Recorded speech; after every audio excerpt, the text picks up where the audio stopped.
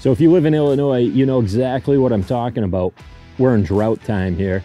We haven't seen rain in maybe a month. There's a few spots around the state that have gotten some rain, but here in Bureau County, we haven't really got anything in the last month or so, and it's starting to show.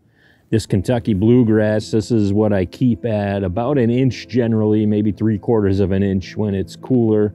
When it's a bit warmer, like in June, I keep it at about an inch and then I let it grow out to 2.5 inches in the summertime. However, I got derailed on that plan because in the middle of May, it just stopped raining and it hasn't rained since, and my grass isn't growing. I cut this 2 weeks ago and it's still really short. It can't be more than 1.5 inches. So it hasn't grown at all in about 2 weeks, which is incredible for this time of year because Kentucky bluegrass loves June. It's when it thrives here in the Midwest, but right now it looks horrible. It looks like it's in the first week of August, and I could say, hey, I'm gonna wait for another week or two before I overseed this and it'll come back nice. But here in June right now, it's horrible. Now, if you take a look at this perennial ryegrass, you'll notice that it looks a lot healthier than that Kentucky bluegrass.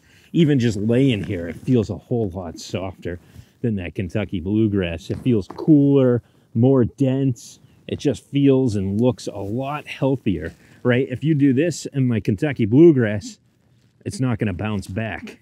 Here, this ryegrass is in much better shape because I've been maintaining it at about 3.5 inches, and it's doing a lot better in the drought conditions than the low-cut turf. Now, the reason for this is you get a deeper root zone if you let your grass grow, right? As the plant grows, the roots get deeper and it can have access to more water, where with the short-cut turf, the roots are a lot less deep and they don't have access to all the water that you normally have. So that's why it's really important to let your grass grow out in the middle of summer if you don't plan on irrigating, because your plants can tap moisture locked deep into the ground, whereas the low-cut turf, it's not going to be able to access that water. Now, I have irrigated that front Kentucky bluegrass quite a bit. Now, with this ryegrass, I haven't watered this once this year, and it's still holding on to its color.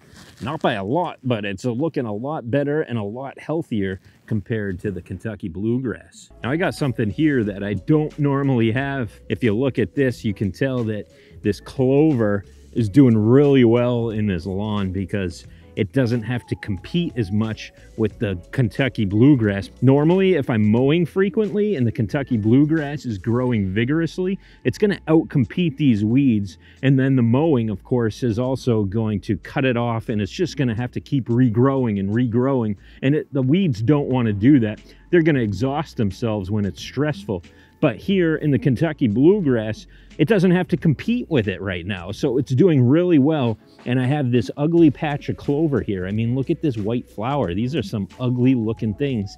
Yeah, so if you look in this perennial ryegrass, you'll notice that you're not gonna find any weeds in here. I just walked around this lawn and I didn't find any clover. I haven't found any dandelions. I haven't found any creeping Charlie.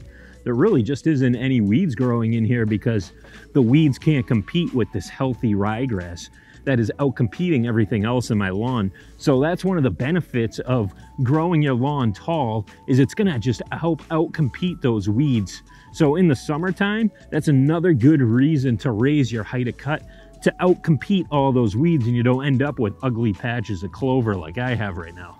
Now, in the summer and the heat, the last thing you want to think about is insulation, but that's exactly what the long cut turf is doing, is it's acting like an insulator, keeping the heat out and keeping moisture locked into the soil. Now, another benefit to the long cut turf is that it almost acts like a forest, right? A forest is going to provide shade, and it's a lot cooler inside the forest in the summer, and that's kind of what the long cut turf does, is it acts like a forest, creating shade for the soil, preventing water loss.